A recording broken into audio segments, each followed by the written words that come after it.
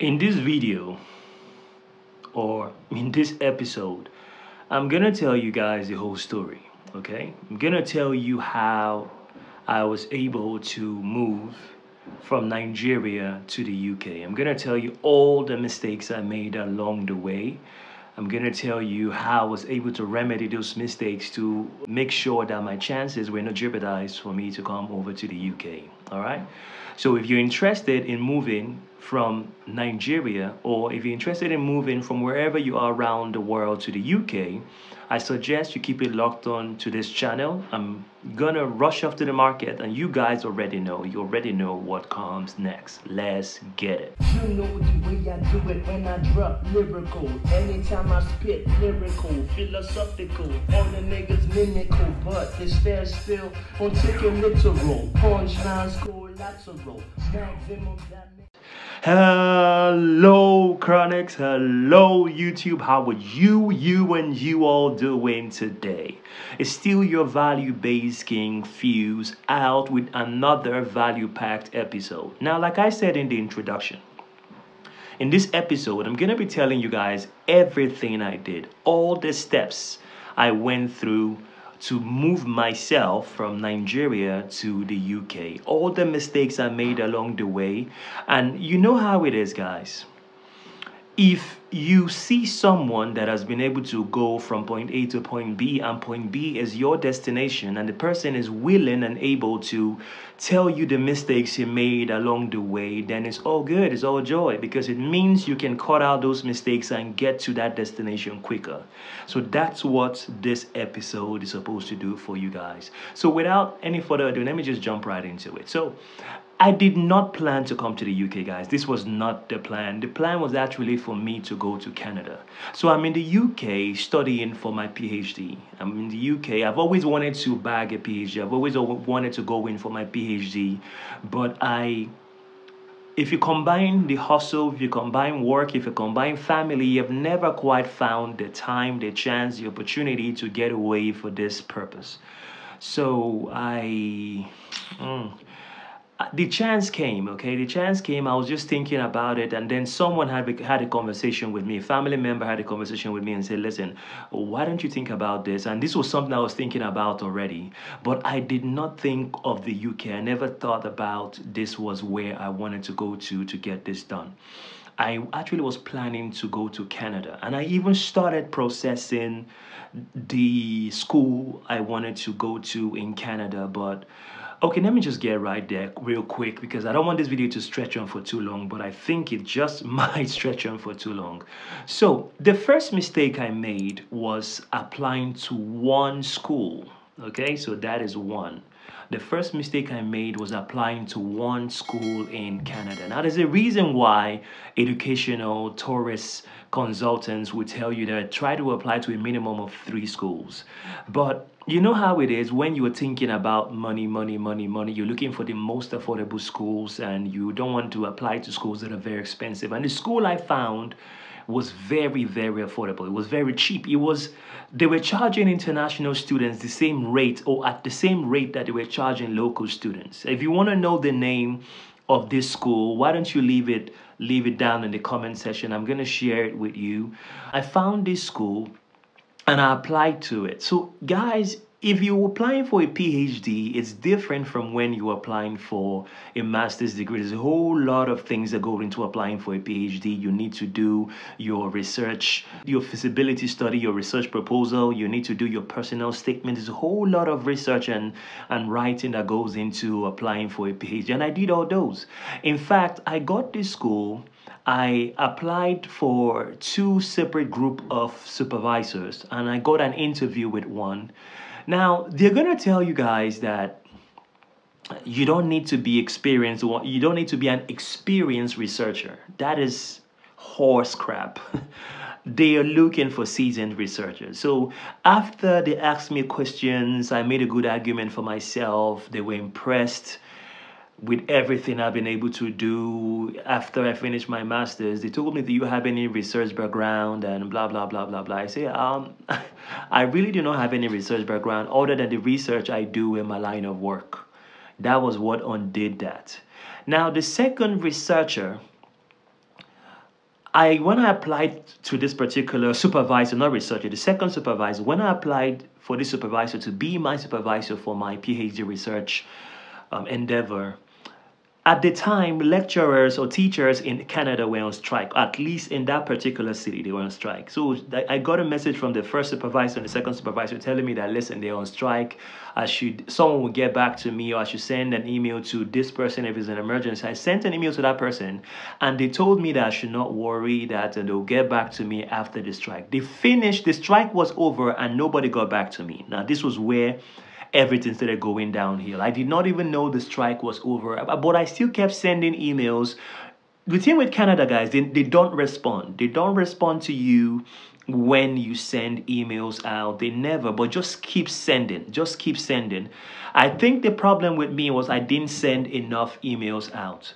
But eventually, my supervisor or would-be supervisor reached out to me telling me that, oh my God, that my topic is so good that she would have loved to supervise my topic, but after the strike was over, she went on holiday and now she's full. She's gotten all her students, and that was how I was unable to get that university. And even when I reached out to the admissions department, they told me that I should not worry. I should just keep sending my documents, my credentials, that I don't need a supervisor to get into the university. But the same admissions department got back to me at the end of the day telling me that, listen, I was not able to get a supervisor, and because of this they cannot give me the admission. So that was how my plans to go to Canada to study fell through. You get it? That's how it didn't work. So when it failed, when everything failed, don't forget the first failure, the first mistake I made was applying to just one school, one university. Guys, listen, even if the university is expensive, just apply. You can always pay your tuition fee in installments. That was what I didn't think about from the very beginning. So I'd almost given up hope. I told myself, oh my God, because I gave myself a timeline. I said, listen, by this date, I should be out of Nigeria. That was the plan. I'd given up hope. I'd already told myself, okay, maybe it's going to be to 2024. Then I was driving my car. I can't even remember where I was going to on the day. And I heard I heard a jingle on the radio, UK Education Trade Fair. If you're interested in going to the UK to study, blah, blah, blah, you know how they do it. And I just told myself, well, I never wanted to go to the UK. I'm not interested. So guys, in life, never say never. I don't know. Women out there, women will tell you this. That guy who was always chiking them, toasting them, courting them, and I want to marry you. And they say, I'm never going to get married to a short person. I'm never going to get married to this. Many years later, they just wake up in bed, and the same person they said they were not going to get married to was the same person they see lying right next to them in bed. They're married. So it was the same thing that happened to me. I'd always told myself I was never going to go to the UK. I don't want to go back to the UK. I did my master's in the UK, and I don't want to go there anymore. And I think I was having this conversation with my wife, because my wife was telling me, oh my God, you trying to tell me that this stuff did not work, because I did my IELTS test. I got a 7.5 band. It took me 5 days. You guys already know I made a video of that IELTS test. I think I'm going to leave it somewhere up there if you've not watched it. How I just used 5 days to prepare for the IELTS, and I got a 7.5 band. Everything was good. Everything was set. I'd paid my application fees, but somehow it didn't work. It was very upsetting. And my wife just kind of encouraged me, why don't you just go for this educational trade fair? They're not asking for money. They're not asking for anything. And I went for the educational trade fair, I saw a lot of schools there that I was not interested in. But somehow I just saw Bournemouth University. And maybe it's because Bournemouth football team, I watch football, and Bournemouth football team is a very good team. So maybe this was the reason why I went to their stand and I met their representatives and we spoke, and they told me to send my credentials, blah, blah, blah. And that was how I sent my credentials. They loved what they saw. And then I started writing my research proposal, my feasibility study, my personal statement. Again, I must have written, without exaggerating, I must have written up to 10 different research proposals for my PhD. Personal statement, the same 10. I must have written like a truckload of documentation, doing research. You would think I'd already started the PhD program. It was that intense. So, but the good thing was, when I reached out to supervisors in Bournemouth University, I had everybody scrambling to get me to supervise my work, even down to the maths department, the law department. And my research topic has to do with marine-based entrepreneurship. So they were all scrambling. They were all fighting to supervise me. So I narrowed down on two supervisors who were affiliated to the Bournemouth University Business School. We did an interview. I think we did two separate interviews, and everything turned out well. They sent me my offer, my conditional offer. Then I had to pay £3,000. And guys, let me just say this at this junction. Nobody, all these educational tourist consultants, they don't even know the cost. And I'm going to stress it because it's very annoying. They don't even know the cost of people going to the UK to study. I found this the hard way. And listen, I'm going to say this right now, guys, without even mincing words. If I'd known the amount of money is going to cost me to come to the UK to do my PhD, I probably wouldn't have started the process. Because when you go to the gov.co.uk website, the information you get there and the information you meet when you start processing your application, your admission and all that are different. I'm going to give you an example. When it was time to pay my tuition fee, it was straightforward from the university. Just pay a deposit of £3,000 and your conditional offer is going to change to unconditional offer. That was very simple. It was very straightforward. There was no big deal. And hope that thankfully at the time I was already working. I'd been working for a while, as a matter of fact, so I had some savings. So I just converted some money and I paid the £3,000 and it became an unconditional offer. Okay, I paid my accommodation deposit. I think it was £250. I paid that. But when it became time to process the visa, that was when the story changed and changed very quickly. Very, very quickly. Because you will see on the gov.co.uk website that you have to pay a healthcare surcharge. And I've even said it in my previous videos. If you follow this channel, if you've been watching our content, it's £625 for a year. But what nobody tells you guys, and this is probably the first mistake that you would probably, this is probably another mistake that you will probably make. What nobody tells you guys is the fact that you would have to pay £625 for the duration of time that you are going to be studying in the UK. For me, I'm doing a PhD and I was given 4 years to come to the UK to study. I had to pay £625 per year for the whole 4 years, and I had to pay it at once. So I had to pay £2,308.50. I cannot forget it. That sum is stitched to the back of my brain. I had to pay a visa fee of $475. Did you get it? $475. Okay, let me take it back, guys. You are going to pay your healthcare surcharge in pounds. So I paid you in dollars. So I paid $3,308.50, but you have to pay for your visa application fee in pounds. So that was £475. But this has since increased, guys. It's not the same.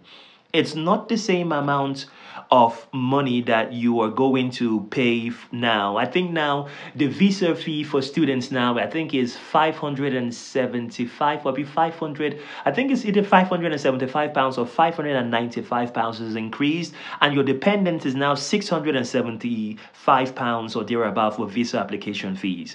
Now, when I was planning, guys, in this video, I'm going to tell you guys everything. I'm not even going to censor anything. I'm going to tell you how it happened. I was supposed to come to the UK with my family, my wife and my 4 kids. Everything was planned out. But like I said, because nobody told me the amount of money that you're going to pay, and even when you do your research, you never see all this out there. When I did the calculation for everything with my family, I think the total amount of money came to, I think it was $15,000 or $16,000 for the healthcare surcharge for all 6 of us.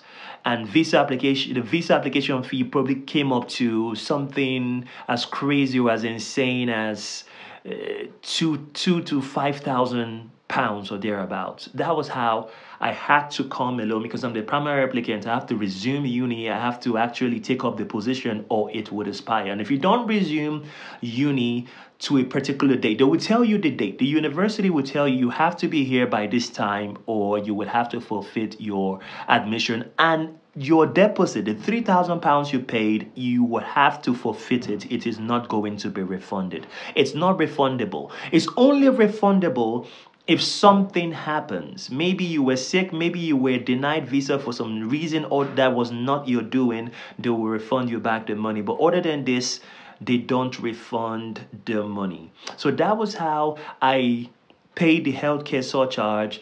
I paid for my visa application fee. Guys, if you ask me, I would tell you guys, while you are applying for your visa, if you can pay for the priority service, which is £250, or the super priority service, which is I think £350, do it. Please do it. Because I wanted to pay for the priority service, but I didn't have pounds. I only had dollars at the time. I didn't have pounds, and so I couldn't do it. My visa took, because I applied for the visa in August, and I didn't get it in August. I didn't get it in September. I got it at the end of October. The university literally was tired. They kept asking me what is happening. And even my accommodation that I had gotten, because I thought my visa was going to come very quickly. I'd gotten my accommodation. I signed the contract. They started asking me to pay my first installment. It was mad. It was insane. So you need to make sure, guys, you need to make sure that you get your visa application process sorted. Please, if you can afford it, pay for the priority service or the super priority service. Super priority service, make sure that you get your visa in 24 hours. Literally. Priority service, you get it in 5 days. You just get it and you move on with the process. It's done, dusted, and you're moving on to the next cut. Do you get it? Another thing that, guys, that you need to do, and many people don't do, is if you're not applying for the priority service or super priority service, try to upload all your documents when you are trying to book for your submission of your documents through TLS contact. Upload everything, even your IOM tuberculosis test. They will tell you that IOM will send it to them directly. Don't believe that stuff. Upload all your documents, your proof of finances, your documents that you used to get admission, your proof that you were working, your contract letter, everything that you need to upload it to the TLS contact website. Upload it. This was a mistake. This was one of the things that made my visa process to extend forever. They kept asking me documents. What about your tuberculosis test? And I sent it. What about your admission letter? What about your this? What about your employment history? What were you doing from this period to this? They kept asking for information.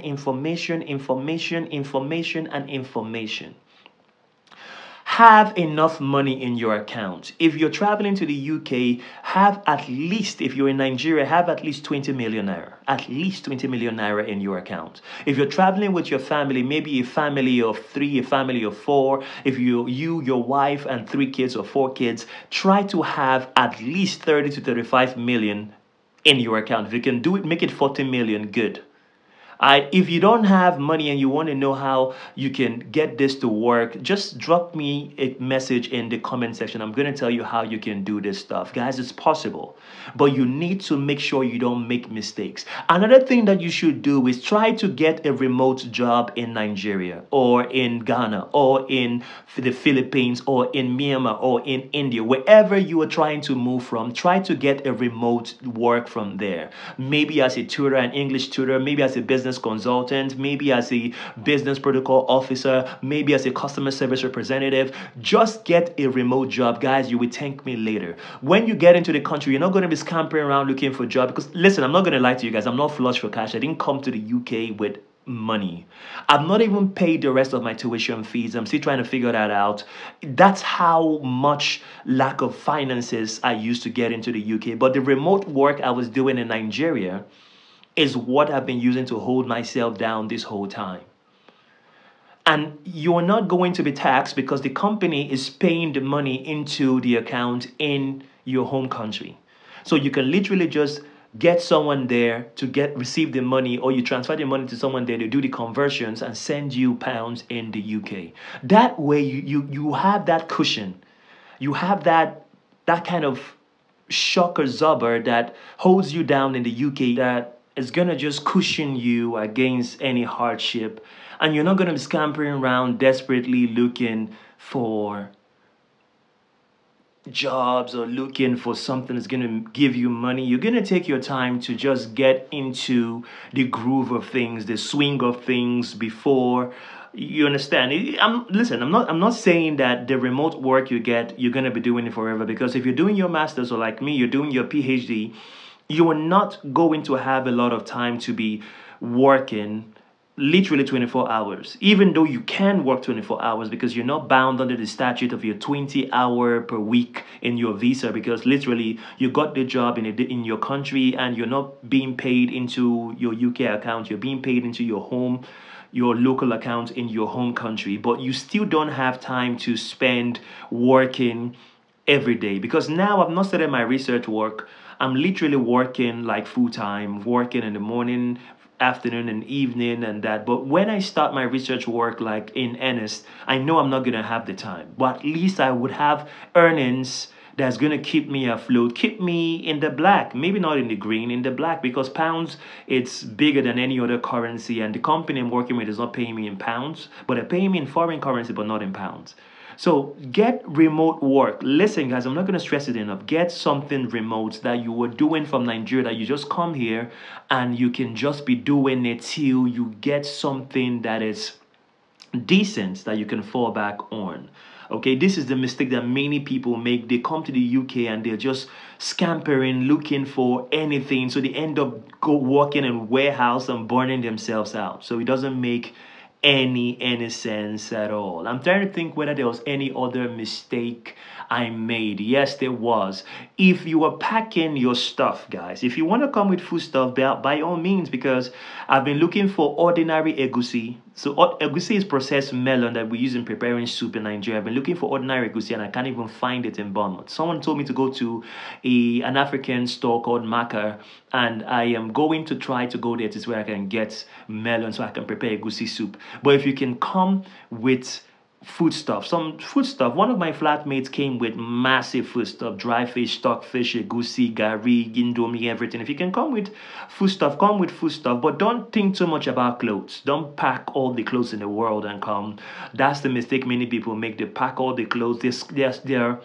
There are stores here that sell very affordable clothes. There's vintage stores. There are stores that sell second-hand clothes. There's Primark that sells affordable clothes. Come with food stuff that is just going to keep you afloat for the meantime. You're not going to be wasting money going to KFC, paying $10.98 like they charged me the last time when I went to town. But you have something that's just going to keep you going for the first couple of months while you're here. The objective is just to find your footing. If you can get your footing in this country, everything is just going to be good from there. It's going to be smooth sailing from there, okay? So guys, these are the mistakes that I made, or the mistakes that most people make when they come into the country. Ask questions. This is the mistake you will probably start to make from Nigeria, thinking that you're going to do all the research yourself and you're going to get all the answers. Come to channels like this, Fuse Chronicles, and leave questions. Leave questions in the comment section. Dumb questions. It doesn't matter. It doesn't matter at all. Leave questions. Ask questions. How much do you pay? How much do you do this? What did it cost you to do that? Ask questions, guys. The answers you get from these questions is going to be the difference between you doing the right thing, going to the right destination. I just found out just literally yesterday that Bournemouth does not have big industries. They're not big industries here. They're small-scale businesses and medium-scale businesses in this town. So if you're looking to get the Microsofts of this world, you're looking to get the Facebooks of this world, it's not in this town. And you need to go to communities or counties where there are opportunities for you. Whether you want to stay back in the UK or you want to start working while you're studying, you need a community where there are big companies for you to earn more money.